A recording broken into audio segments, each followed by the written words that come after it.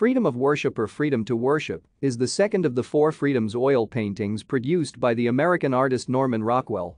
The series was based on the goals known as the Four Freedoms enunciated by Franklin D. Roosevelt, President of the United States from 1933 to 1945, in his State of the Union address delivered on January 6, 1941.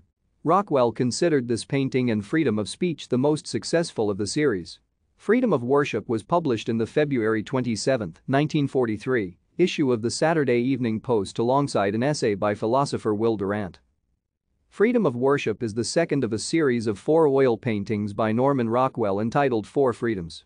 The works were inspired by President Franklin D. Roosevelt's State of the Union address delivered to the 77th United States Congress on January 6, 1941, known as Four Freedoms.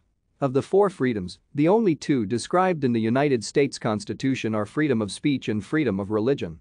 The Four Freedoms theme was later incorporated into the Allies' World War II policy statement, the Atlantic Charter, and became part of the Charter of the United Nations.